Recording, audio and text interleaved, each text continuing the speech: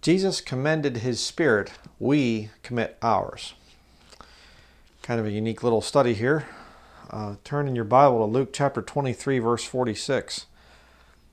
Only the one time that this appears in the King James Bible, and I think it's quite significant because the new versions change this verse. Luke chapter 23 and verse 46. And when Jesus had cried with a loud voice, he said, Father, into thy hands I commend my spirit. And having said thus, he gave up the ghost. Now, if you use pretty much any new version that I've looked at, they all change commend to commit.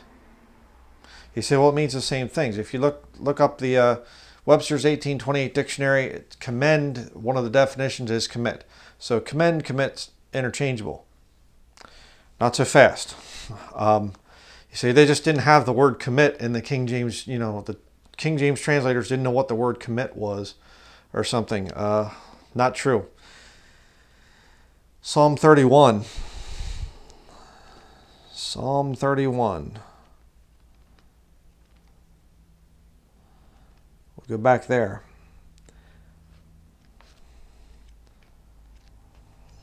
God used the translators of the King James Bible back there in 1604 to 1611, but the reality of it is it's God that wrote this book. Used man and everything, of course, but God inspired them, I believe. Not in the same way that he inspired the original autographs, obviously, but he made a much better book right here than the original autographs.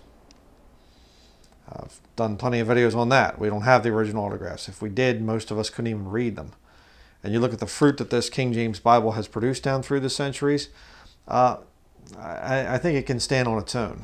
Okay, Psalm 31 and verse 5 says, right here, into thine hand I commit my spirit. Thou hast redeemed me, O Lord, God of truth. Was Jesus redeemed? No. Are we redeemed? Yes. Did David need to be redeemed? Yes. So, I believe that there's a difference there on purpose. Why? Psalm 31 is a man having to commit his spirit to the Lord when he dies. Luke 23 is God, the Lord Jesus Christ, the Lord of glory, and he is commending his spirit to the Father. Okay? Let me illustrate this with a very simple little way of saying this.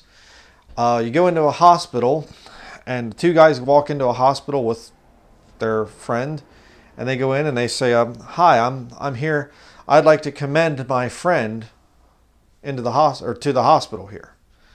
Okay, I want to commend my friend to the hospital." What will the staff think there? They will think, "Oh, is he a neurosurgeon? Is he some kind of a great guy or whatever else?" You're commending him. In the military, you have letters of commendation. It's a good thing. You're being promoted.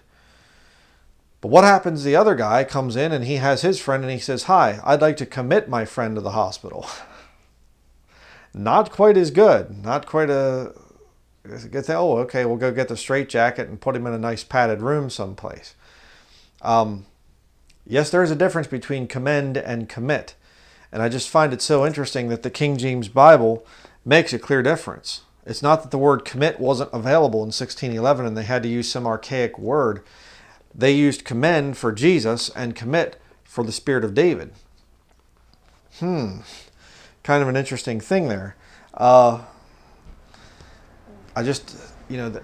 a lot of people out there that just like to attack this King James Bible, but the fact of the matter is, and they'll go to the Hebrew or Greek or what's the text or whatever.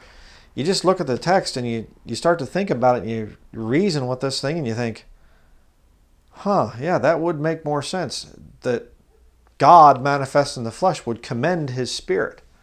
He wouldn't have to commit his spirit to the Father. He just says, "I commend my spirit."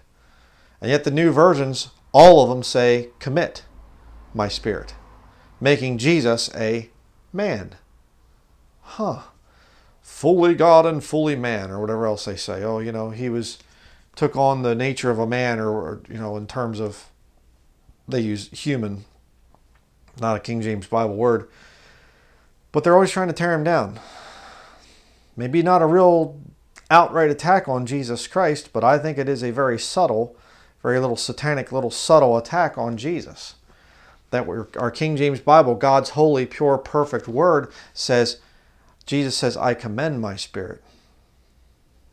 I'm dying, and he gives up the ghost. Spirit and ghost there are interchangeable. And yet the new versions say, oh, I commit my spirit. Like David did. King David, I commit my spirit. Oh, Jesus is just like King David. So just another example where the depth and understanding of not just the King James translators, but the Holy Ghost inspiring those guys to write things down in a certain way. And when you actually look into the depths of it, where, you know, most of the hirelings out there, they would read it and they'd say commend or commit, you know. No, it's not commit in the New Testament. It's commend. It's written that way for a purpose. So just take this book as it is and say, Lord, reveal things to me from your word. I'm not going to change it. I'm not going to doubt this blessed book. I suggest you do that. King James Bible. That's your standard. Okay? Thank you for watching.